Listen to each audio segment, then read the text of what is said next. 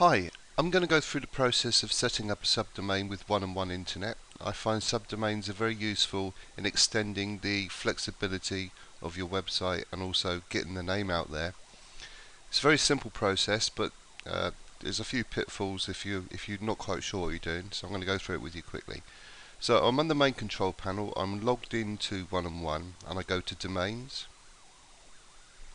I select new, and I'm going to create a subdomain there.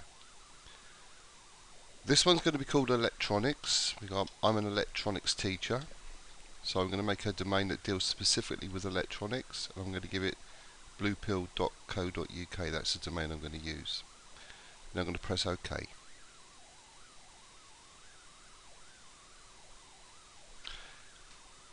And once it comes up, you'll see on the main control panel electronics.bluepill.co.uk, and that's applying, and that will take probably 5 to 10 minutes before that's ready.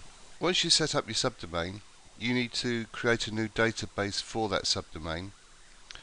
So you go into MySQL administration, that's on the same kind of tab as the domain tab, and you get the option to create a new database. Now, to speed things up, I've already made the database, but it would be the same thing. When you click this, I'll just show you. So if I was to click a new database here, I always give it the same name, so it's the name of the subdomain, so there's no confusion, and the password. So that's what you would do. You select your own password there. I've already set one up. This is my database here.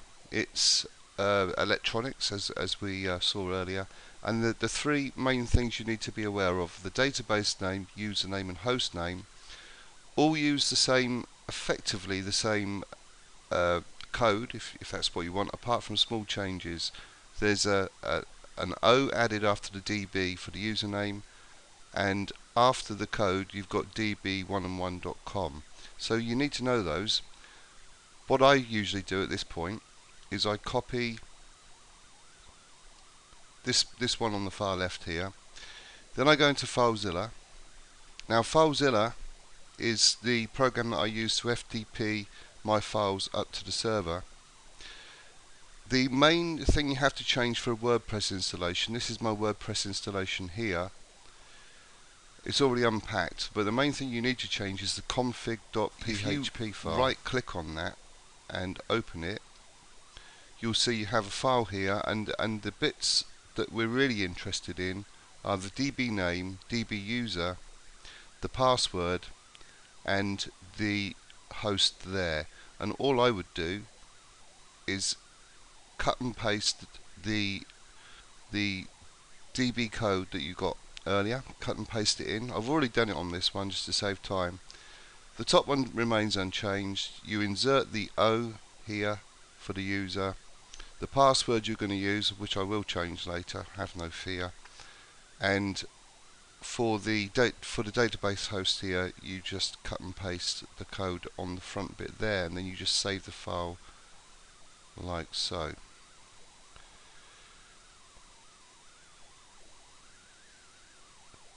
The next thing you need to do in one-on-one is you go back into your domains and you select the domain you're interested in, and then you edit its destination. And you come to this page, home directory, and you get a chance to create a new directory. So I'm going to create a directory, and it's going to be electronics, because that's the folder that I'm going to upload my files to. There. So that will be the address of my subdomain. And when I go back into FileZilla, I'll be able to upload my files to that directory there.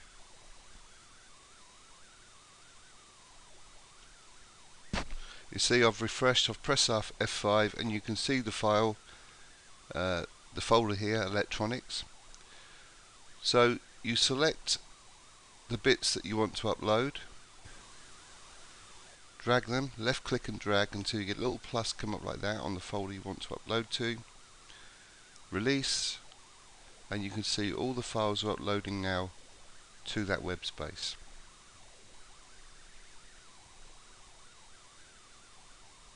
And it takes can take a little bit of time, depends on your internet connection.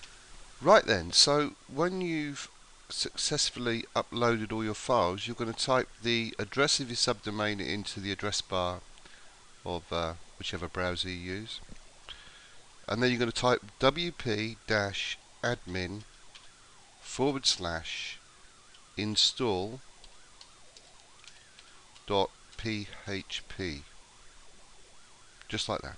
I've got it in caps, it shouldn't really matter. And that takes you to the WordPress installation. You give the site a title. I'm just going to call mine electronics, call yours what you like. A password, so give yourself a password.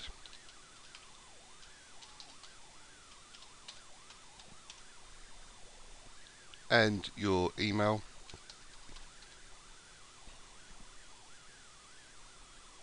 And then it's just a case of install WordPress,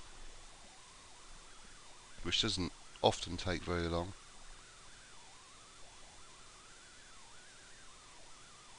And there you are. And you can log in and change the various bits and pieces around that you need to do, but that would be for other people to go through, or other videos in the future. Okay, I hope that helped out. Bye bye.